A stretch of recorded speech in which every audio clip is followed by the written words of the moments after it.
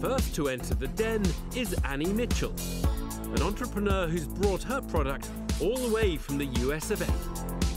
We started this business because it's something that has always been passed down in my family, and I know that Europeans will love it as much as we do. Le Mest Buffalo. So far, the Dragons aren't finding the product's name a particularly easy read. Bolfest Hot Knob Hot. What are you saying, Deborah? You're now being rude. But Annie hopes her pitch will spell success with one tycoon in particular. Peter Jones definitely has the most natural fit for us, and I'm excited to hear what he thinks about what we're doing.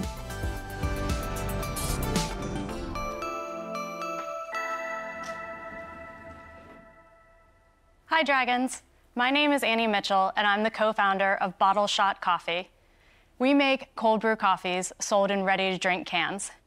I'm here today looking for 80,000 pounds in exchange for a 2% stake and help us accelerate our growth further. Consumers want convenience, but they also want it to be delicious and good for them. The problem is most canned coffees today are full of artificial flavorings, high in sugar, and low in energy. None of that is what you want from your coffee. So what's our secret? Our cold brewing process and our authentic recipes provide the perk of a delicious morning coffee without the acidity of a hot coffee. I've watched this drink go from a regional favorite into a national phenomenon in the US, and I'm bringing it to Europe because I know you'll love it too. Let's taste some coffees. Cold brew coffee in a can is the offering from American entrepreneur Annie Mitchell. In your box, we have two coffees. We have a cold brew black and one with oat milk. She's asking for 80,000 pounds in return for 2% equity in her business. Deborah Meaden is first to flesh out the coffee concept, but it appears she's less than taken with the taste. I've got to be honest, I don't enjoy this at all. I drink cold coffee, I make it at home, and this tastes weak. I really wanted to open that and have my socks blown off. I'd be interested. Did we like it? For my palate, it felt a bit watered down. Oh, interesting. Can I make an observation? My team in New York would have cold brew on tap, and it tasted exactly like that. Yeah. And I remember going up to it one day and trying it and going, oh, what's that watery coffee? So I think in the UK, we have a different taste preference. We did wonder about European palates. So we did a blind taste test versus 6 others, and 100% actually chose ours. Annie bats back Deborah Meaden's concerns about her coffee, citing market research, giving her cold product a warm reception. However, it appears Tuka Suleiman is more preoccupied with financials than flavour. 4 million valuation. Yes. Wow. OK, I'm expecting some amazing figures. We did 95,000 pounds in revenue last year. But what I would like to point out about today, we did 25,000 pounds last month alone. So I think that just shows you that there is much more potential than the actual past year shows. OK, so your gross profit? Over the past 12 months was 42,000. And our loss was 200,000. OK, so what investment have you had and at what valuation? So we've done 2 fundraisers, and our last one was with people who have expertise in coffee, distribution, and venture capital. What valuation? 4 million valuation. 4 million. So we're actually holding that today. So in total, how much have you raised for this business in total? 1,250,000. So how did you raise that money? Did you do that on your own? I did it with my co-founder, Charlotte. And have you done something before? Charlotte actually has. So Charlotte created a first company that was a mobile app for dining out at restaurants. She started that in 2014, and in 2017 sold it to American Express. And what did she sell that for? A little under 15 million. The revelation of a previous 8-figure success story for the entrepreneur's business partner has given preferred investor Peter Jones plenty to ponder. And Annie's fundraising so far appears to have caught the attention of Sarah Davies. I couldn't really give a monkey's what the other dragons think about the taste of it, because you've come in here and said you've got a board full of coffee and drinks experts who have put a fair chunk of money where their mouth is. So really it's a little bit irrelevant what we think. The industry has already given it that seal of approval.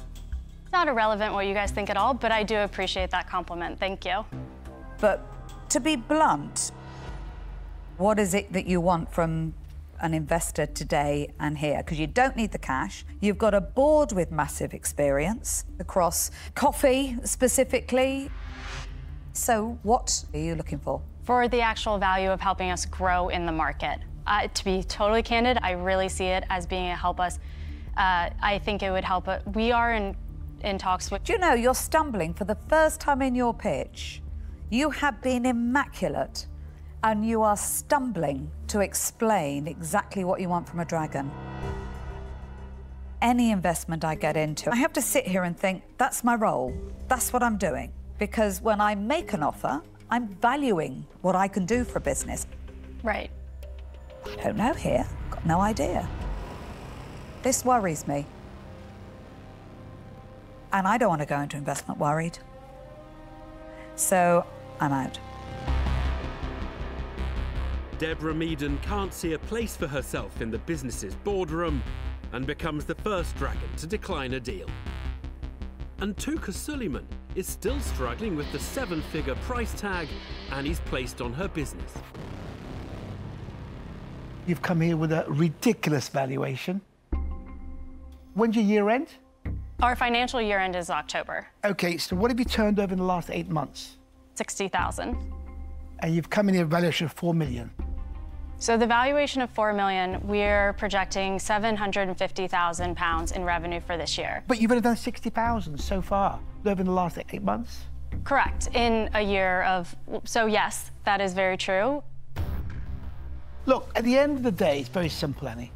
Your valuation compared to the actual business, what you're doing at the moment, you know, just doesn't stack up.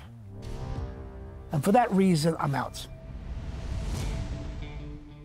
Annie, I'm not convinced on exactly what you're here for. And I think because of that, it's not an investment for me today. So I'm going to thank you for the offer and then say I'm out.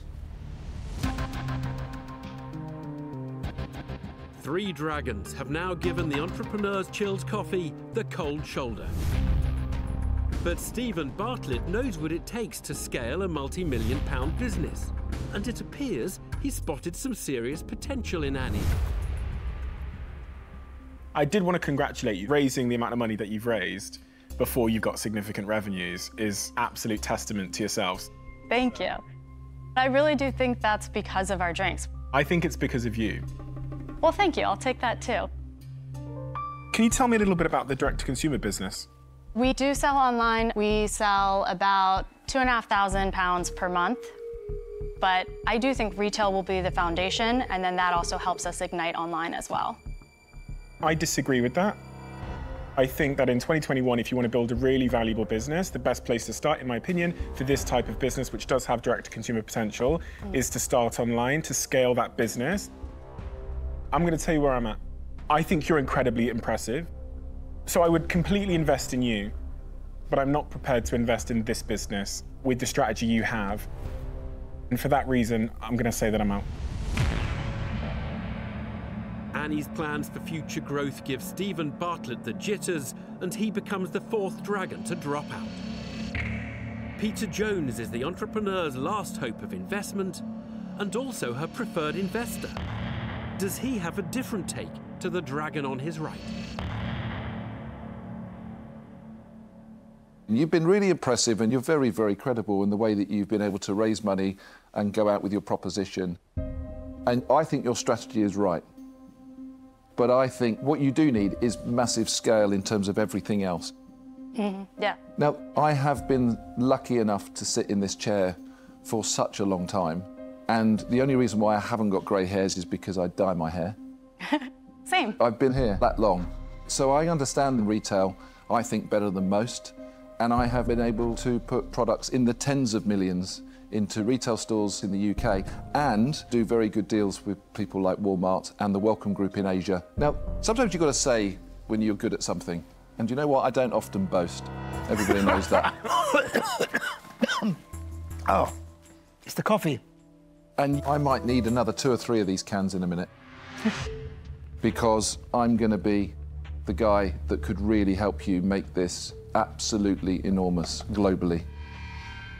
Now, I'm going to test you today by making you an offer. Okay.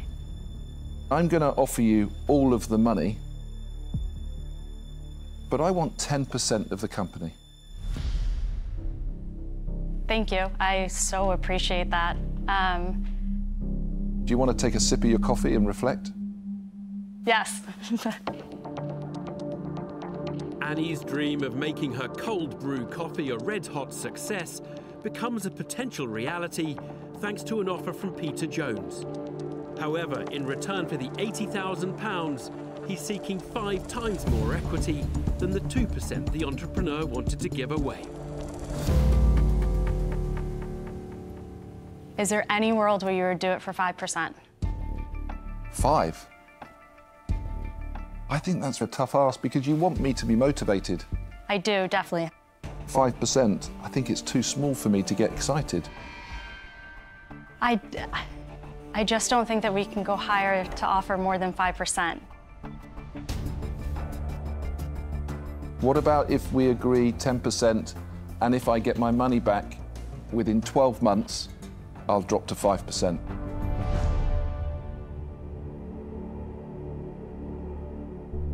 I think we could do that. Yes! Well done. Well done. Thank you. Congratulations. Thank Congratulations, well done. Annie has done it. Having secured the £80,000 and the dragon of her dreams, she leaves the den full of beans. I feel exhilarated. I also feel like this isn't really real. I'm hoping that this means we are close to being a household name. Come on, show me the love. You're peacocking, showing how beautiful you are. That's a legendary deal and you know it.